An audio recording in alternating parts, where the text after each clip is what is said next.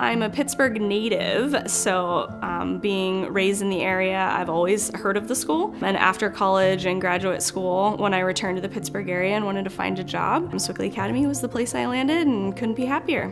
And most often what I'll share with families is it is really unique. And so if you feel that your child has something unique about them, whether it's how they learn, whether it's their interests, whether it's wanting to be able to explore a lot of different paths. We work with students in different ways all the time to help them sort of find an education that fits exactly who they want to be.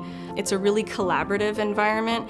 Anytime I'm thinking through a new project or a new way I want to approach a topic, I have lots of sounding boards that I can go to get ideas. Being a varsity coach at Swickley Academy is one of my favorite roles that I have. I get to work with a different age group of students than what I normally work with during the school day, which is really rewarding.